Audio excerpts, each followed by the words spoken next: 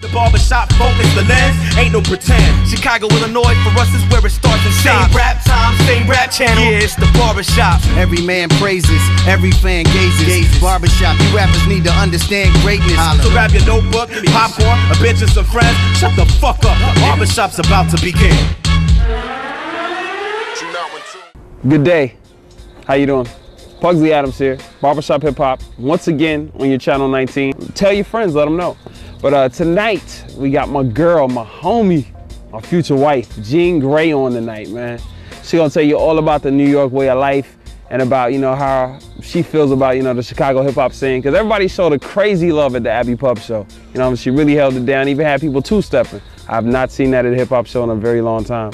But also we got one of my homies from Rhyme Sayers, POS. He's like a punk rock, rap, black guy, real crazy. And then we got one of my homies, Nico B from, you know, Audio 8. You know, wait, hold on. Audio 8, you know, audio, right there, yeah. All right, yeah. Extreme close up, yeah. So definitely stay tuned, check out the show. Wait, I thought I really wasn't gonna drop nothing? Come on now. It sucked. I hated them. They beat me with their instruments all day. Which is bad because my father plays the piano, so it was heavy. You know, just, I guess, you know, they tried to raise me with an appreciation for all kinds of music. And obviously there was a lot of jazz in the house. And, I mean, you know, just getting used to things like touring and press kits and pressing up records and contracts. So, yeah, this is not really anything new. It's just stuff that I've kind of heard and, you know, either subconsciously from being that young and being like, you really know what's going on. And you know, not having a steady 9-to-5 job is something difficult to do with kids, and you're waiting for that next job and you're waiting for the next gig, and I find myself living the same life right now, so. Drop on ya like O'Donna's playing in La Bamba, comma. Now your kin wildin' like Richie Valens' mama drama. Picture me smiling. It's really strange to say. It's very difficult from this perspective because I don't feel like anything's changed, and nothing's changed for us. We're still the same broke motherfuckers going to the dollar meal at McDonald's. But I mean, just to see, like, tonight was incredible. Like seeing like a full packed audience, like it's been wonderful. And sometimes, you know, something like tonight can make you look back and be like, okay, there's a reason that I'm doing this. Sometimes the hard times are, you know, something to get past so you can get to this point. So sometimes great, sometimes it sucks.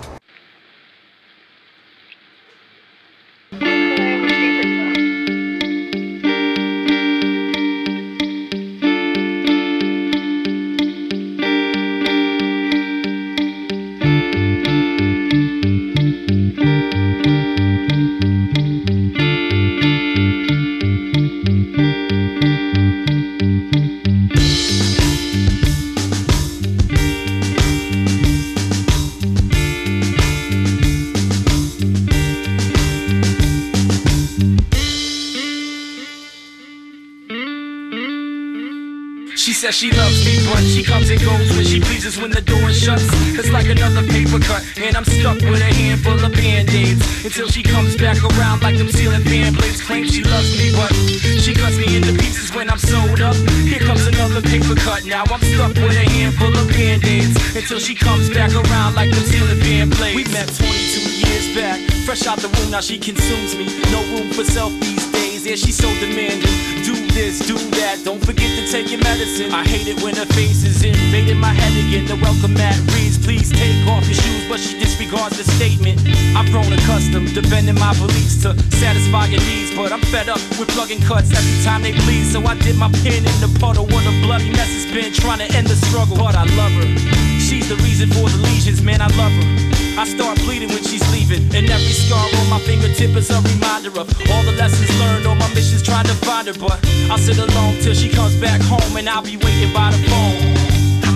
She says she loves me, but she comes and goes when she pleases. When the door shuts, it's like another paper cut, and I'm stuck with a handful of band-aids till she comes back around like them ceiling fan blades. Claims she loves me, but she cuts me into pieces when I'm sewed up.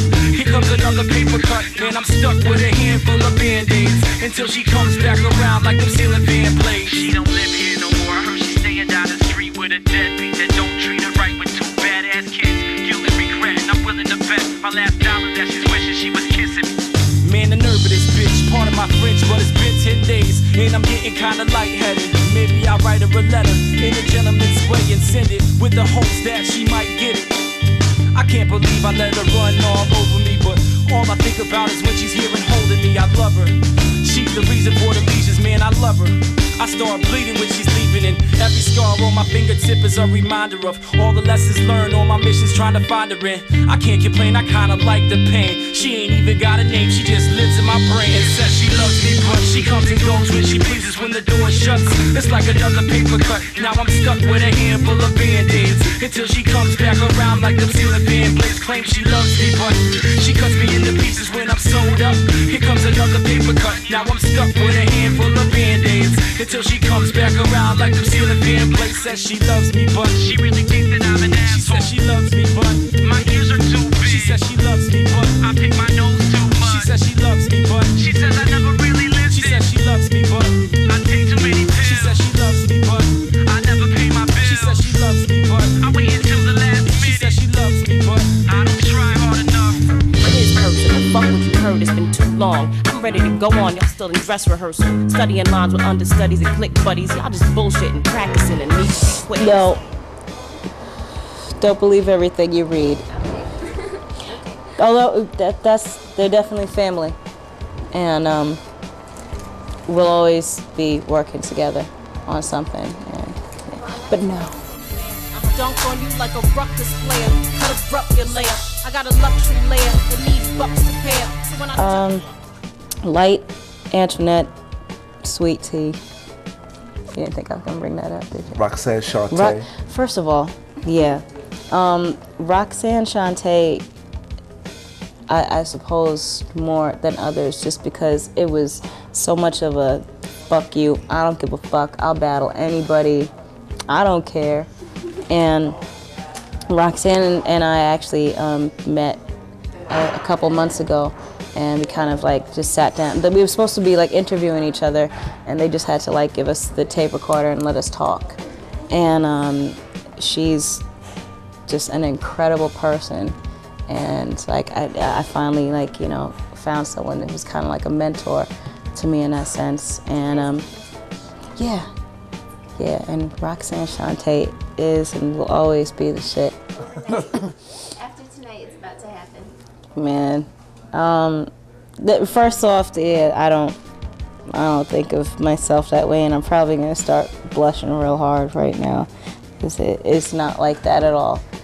But no, I mean, I don't think things are changing at all. I think it's up to every individual to kind of be able to, like, you don't have to follow the rules of the business. You don't have to follow the rules of the music industry. It's music. There are no rules. You know, it's certain people that set rules up for their standards, and because they're afraid to lose their jobs and they're afraid to take risks. But you don't have to play by that. All you got to do is do you, keep doing it, not quit, and hopefully it'll work out. Either that or you got to shoot somebody. Yeah. Yeah. Shoot somebody. Or get shot. Or get shot. Yeah, Bizarro was inside of the TV. So yes, what do you? You know what like it is? about When I grew up, I played a lot of basketball for high school, junior high school. So, you know, they trained us a certain way. You know, we watch videotapes. With mind control, nigga? No. You watch videotapes of the other team. They practice a lot. So now, ESPN is 24 hours. You're not practicing. And they cover every little thing that a team do. When I see that, it reminds me when I was young. On a sinking ship and you had 2 life preservers. One for yourself, who would you give Wow, the other one that's to? a different question. Shit. What island are we closest to? Like that even fucking matters. What the fuck am I talking about? The color is life preserver. Damn. And why? know why. Just Okay. big one. I'm a huge Nas fan. Huge. Still mad.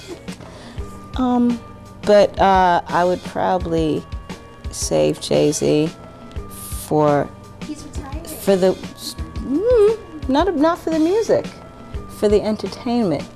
He's incredibly witty and clever, and yeah, just seems like it would be more entertaining. I don't know where this goes. It's not good to have spare parts in your car just lying around. But she should have said Pugsley Adams on the life preserver question. Really. But we're about to check out Nico B's new video, produced by Slim the Barber, and then we're gonna talk to the man himself, Nico B. Check it out, y'all.